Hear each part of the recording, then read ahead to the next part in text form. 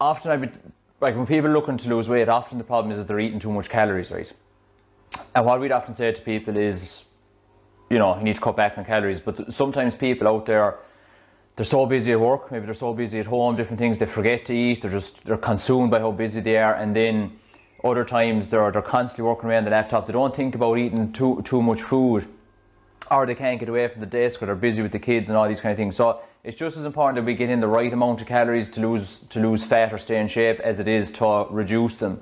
Because what will happen is if your calories are too low, the body has to make up that difference somewhere. It doesn't want to be in a deficit, so it makes up that difference somehow by ideally going into your fat stores. But if they're very low, the body can go into your protein or your muscle stores just as quick, and you end up sacrificing that lean muscle, which means your metabolism drops.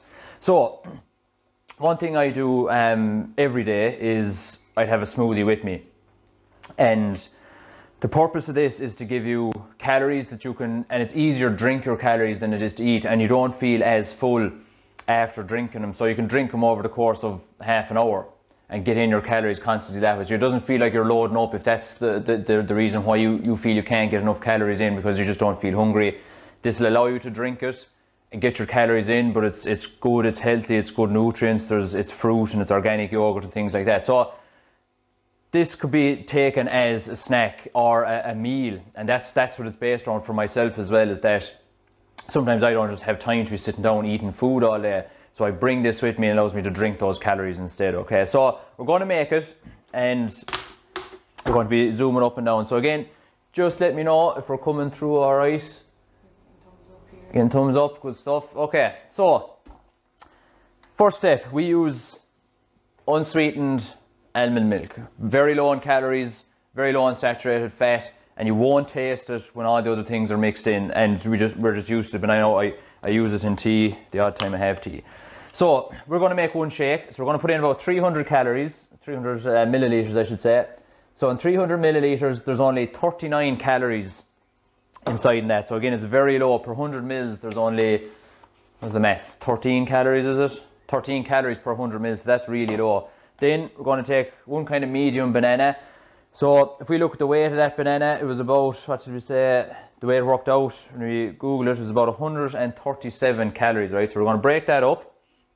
So this is the exact same kind of smoothie I'd make every day. Now the only difference is we'd bulk make this. So we'd put in 500-600 milliliters of milk to make 2 or 3 days worth, and it will stay for 2 or 3 days. So that's a banana. So what I've put in here is a heaped tablespoon of Ennis organic yogurt. Okay, so again, organic sugar cane, they're naturally occurring sugars, so that's what we're trying to go for as much as possible. So try and avoid kind of too much sugar that has, or too much yogurt that has added sugar in it. So I'm just going to scrape all of that out, and I go for the blueberry option to give it some taste, but you can go plain as well if you don't want the added blueberries. So then what I've put in is a heaped teaspoon of, to show you the peanut butter we use.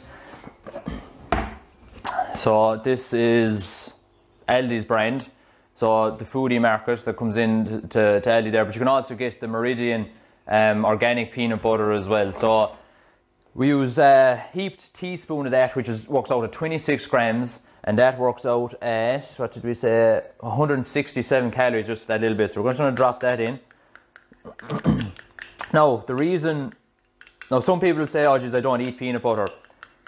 That's fine. You know, it doesn't have to be peanut butter. It can be another type of nut butter. It can be like if you see some of the previous videos, we use ground flaxseed. So you can get ground nuts, ground almonds, ground whatever, and pour in that, and you don't even taste that. You won't even taste the peanut butter either. Now this is a crunchy one, so you will have that kind of bit of a bite in the smoothie as well. That's just the way I like it. You can get the smooth ones. As I said, you barely taste it with all the other stuff we're putting in. So that's the peanut butter gone in, and then we have our cup of mixed berries. So these are frozen berries. Again, you just get them in your local shop. A cup of frozen berries, and that works out about 72 calories. Now, you might need to let these thaw out the night before if you find that your blender won't chop them up. So we're going to give it a lash, and hopefully it'll blend them. Normally, if we thought we're going to be using that amount, we just let the whole lot go together. So this is going to get loud for a minute. We're just going to see, can the blender handle all this frozen fruit. So 3, 2, 1.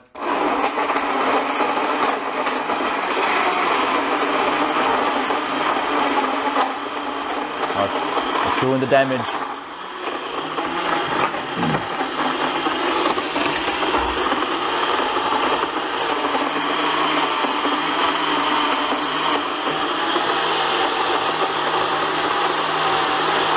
Okay, you could probably chop it a bit more. I just don't want to be delaying you by keep going with that. So that's your smoothie. Get your little shaker or whatever you want to put it into. Now, as I said, the fruit isn't fully chopped, but I just kind of want to give you an idea. So that's your smoothie done. That's not even the lid. Where's the lid? So like I said, we'd probably do a couple of days worth, you know, an extra bit of the fruit and that kind of thing, and just plan it all out. So you can make it thicker or lighter. You can put in maybe a bit less fruit. You can add in more milk if you wanted to kind of thin it out a bit. You know, put in half a banana. But to give you an idea, right, between all of the ingredients we just put in, so 39 calories for the almond milk, 137 for the banana on its own. The yogurt is about 68, the peanut butter is 167, and the cup of mixed berries is 72. So in total, for that shake there is about 484 calories just for that shake. So if you were to use this as a snack, you might take half in the morning, drink the other half in the afternoon. But for me, I would take the full thing as a meal almost. So I'd have my breakfast, then I might have this maybe around lunchtime, then I'd have another meal kind of in the afternoon, and then dinner and things like that. So this for me is a meal. You know, it's nearly 500 calories. If you're somebody who's on a kind of a fat loss plan where you're aiming at even 1400 calories, like at 500 is 30% of your day just in that kind of a smoothie. But again, you can reduce the calories a little bit by putting in half a cup of fruit, putting in a teaspoon of yogurt, putting in a teaspoon of peanut butter, putting in your milk, half the banana. There's ways to reduce it. But this is a great option for people to say, oh look, I'm too busy, I don't know, I might get up in the morning, I might eat anything then until lunchtime, which is so common since the start of the year. People who've said, coming in consultations with us, have just said, I don't eat, I get up in the morning, I don't eat, I'm not really hungry then until lunchtime. And there's loads of people like that, but this will just help you break that habit and get in enough calories that the body needs for energy and will help the fat burning process. The reason, just to come back to, I don't think I finished that point. The reason we put in the peanut butter, if you look at the previous videos I talked about in terms of like snacks, late night snacks taken in, is there such a thing as too much fruit? If you process all of this fruit together, there's a lot of naturally occurring sugars and from the yogurt as well. All those naturally occurring sugars, what will happen is it'll spike the blood stream right now. Even though there might be fibre in it, there's still a lot of sugar coming in at once. So it'll spike the blood sugars and we have that insulin response. So we're adding that big heaped teaspoon of peanut butter for the protein intake, not only just to have more protein in the diet, but that protein helps balance the release of those sugars. So it's crucial that you add in a protein source into this if you're making a fruit smoothie. Don't just make the smoothie with all the fruit sugars in it.